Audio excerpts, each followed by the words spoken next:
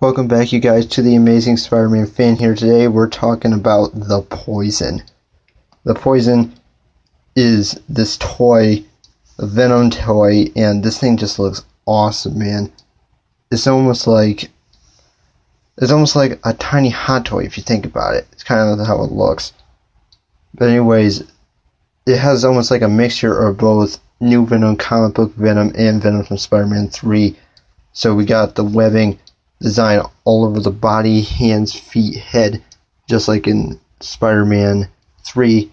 But then we got the muscle mass of the old comic book version and the spider on the chest like the comic book version. Then we got the face sculpt that looks like from the Venom movie. So this looks really good. You know, we come with display stand, new hands, things like that. And I really want to know your guys' thoughts on it, because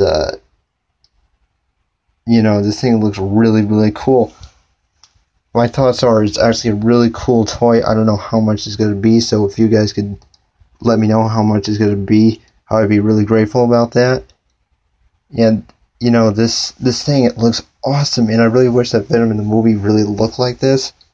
You know, without the spider or the webbing, and just black, instead of having, you know, the white veins and the millions of teeth in his mouth. It just looks stupid. So just seeing it here in this figure form, I think this one would have been a much better way to go instead of the one that they chose. So this figure does look really good, and I do like it a lot. So let me guys know what you guys think, and you know, like, share, subscribe, and all that stuff. I'll see you guys on the next one.